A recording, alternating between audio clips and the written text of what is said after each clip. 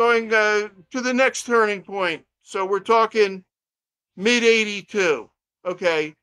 I'm going to do the circus. I'm going to try to find my old chops. From that point, things just gradually got better. It was a long process. And what was I? I was 31. 31 at that point. I had whatever gigs I had. As always, no 2 years were the same. Different gigs would come and go, and different band leaders would die, and all this kind of stuff. All different kinds of music. The circus every year.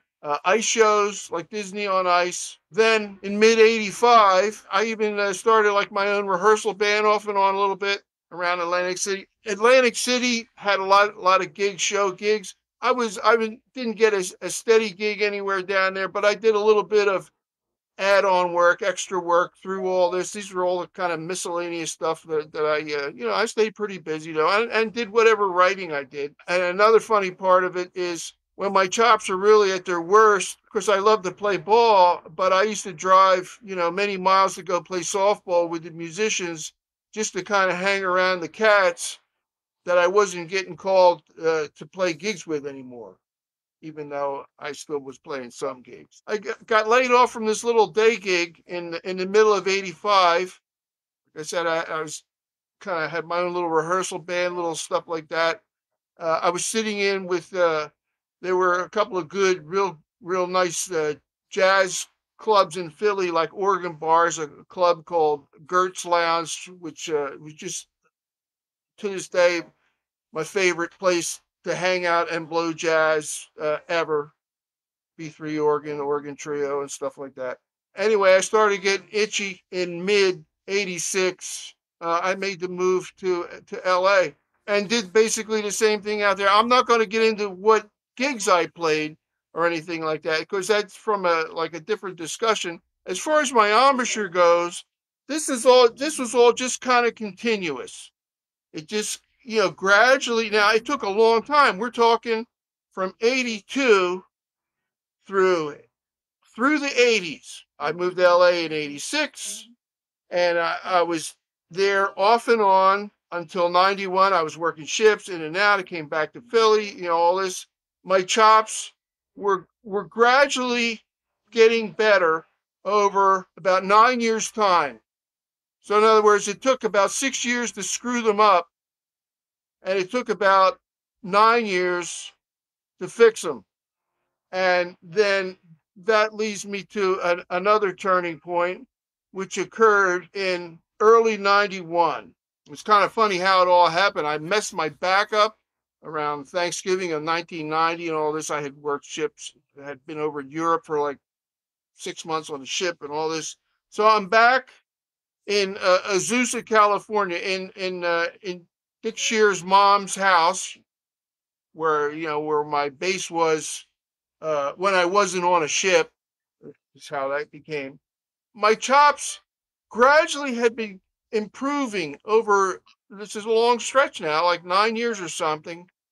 And so I'm practicing in my room in Dick's mom's place, and I'm kind of messing around, just playing. But I don't know. I guess I was just messing with the angle or something. I don't know exactly what it was, but all of a sudden I said, "Holy shit, that's the old slot." In other words, it took 9 years, but something just sort of fell into place. I mean, it's kind of funny because it was something, feelings that I had not had in those 9 years, and yet it was familiar and recognizable somehow, even after all that time. And it sounded good. Now all of a sudden I had a lot more control, and my sound opened up again, and like it was still a little bit shaky, but I could tell I was back to normal. This is February of '91, somewhere in there. And I was between ships. I was still hanging around LA. Like I said, my back, I had messed that up, and kind of trying to rehab that and all this.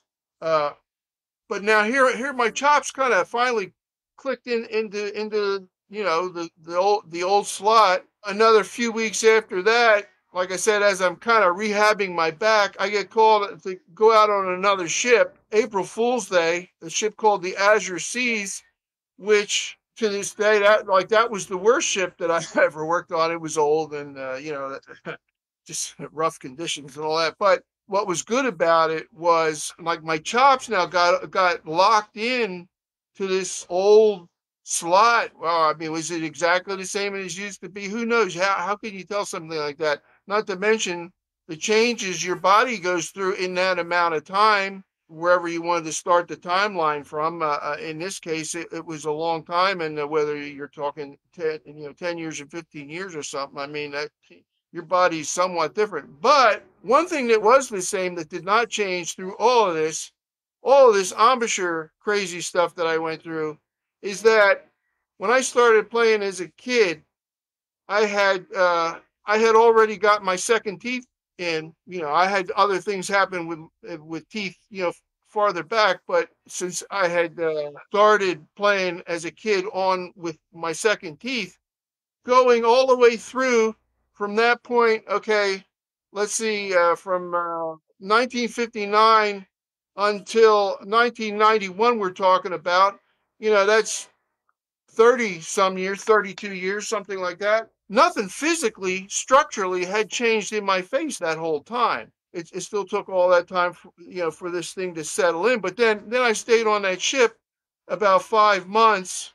And like I said, it was pretty funky ship, but just, playing every night and all this, and my chops were fine after all that. And as far as trombone goes, I wouldn't say it's the end of the story, but I'm going to do some more discussion about other stuff that happened with my chops and playing trumpet and stuff, and how they relate to each other.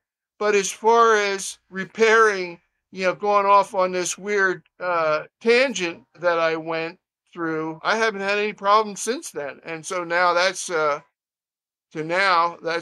what? That's over 30 years. So other than aging, it's a whole different animal.